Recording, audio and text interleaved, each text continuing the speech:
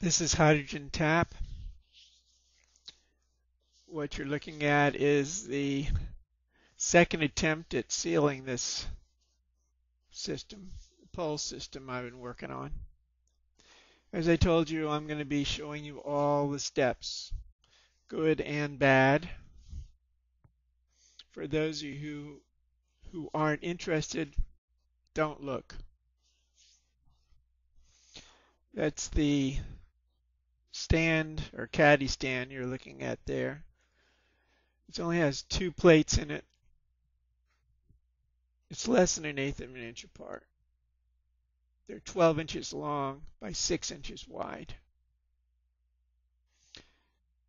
From the last video, you could see what I did was I put a liquid gasket on this unit on the bottom in hopes that this will seal it. By pressing the gasket together, enabling me still to take the unit apart. So what we're going to do is put that rubber gasket that's down there. You can see it, the black that was poured on there yesterday. It comes from a tube. The last video shows me putting that on. And what we're going to do is take this day-old gasket and pour water in it.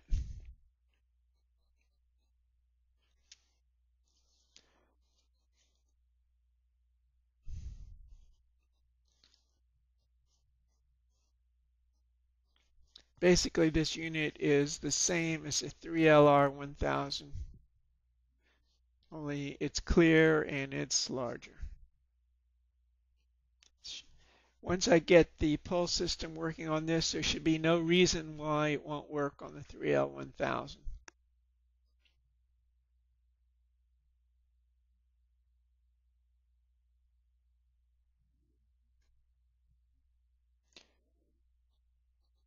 The reason all this extra work is necessary is I want to be able to take the unit completely apart, and by using this rubber gasket, hopefully that will enable me still to do that, since the only seal is going to be made when I press the two together. The problem I'm having is this plastic tube. I can't cut it precise enough to make a seal like on the 3LR1000. I have a machine shop that cuts the tubes with all the setup fees. I can't just have them cut one of these. It's too much money. So what we're going to do is pour the water in there now to see how that worked. There are many ways I can do this. If this doesn't work, I could put a solid type gasket on the bottom. I just don't want to go to the expense of doing that, or the trouble.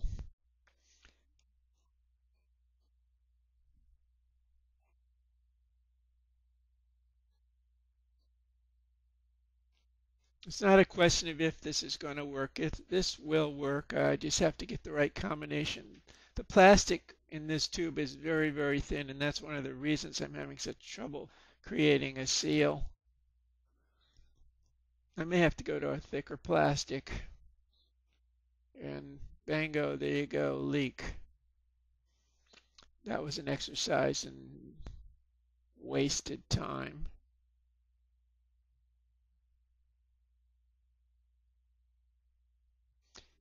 Back to the store, this time aquarium sealant. One of my friends suggested it, and that's what I'm going to put on it this time. The problem with this is essentially gluing the bottom together, which I didn't want to do. But for now, I'm just going to settle for it if this works. This is aquarium sealant. By the way, it really smells bad.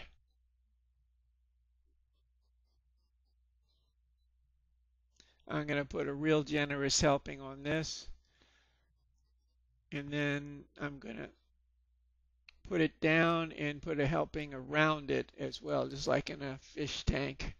I'm sure it will work, but this negates what I'm trying to do, and that is make it so I can access the inside easily.